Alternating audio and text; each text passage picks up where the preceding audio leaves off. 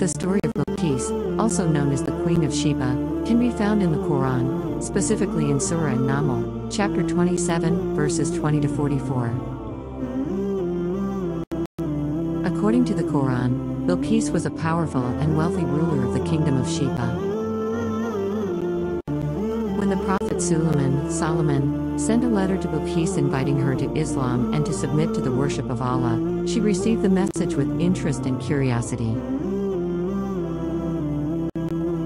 She sought advice from her advisors and ultimately decided to visit Solomon to investigate his claims.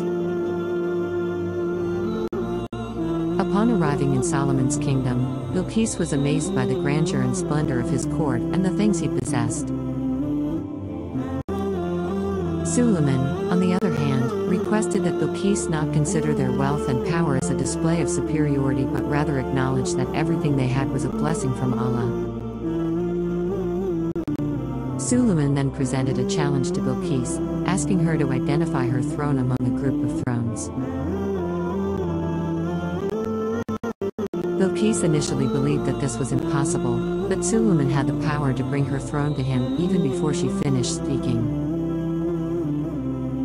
Witnessing this extraordinary display of power, Bilqis recognized the greatness of Solomon and accepted Islam, acknowledging that Allah is the only true God. The story of Bilqis highlights the importance of recognizing the blessings of Allah and submitting to His will. It also emphasizes the power and wisdom of the Prophet Solomon, as well as the unity and strength that can be achieved through faith and submission to Allah.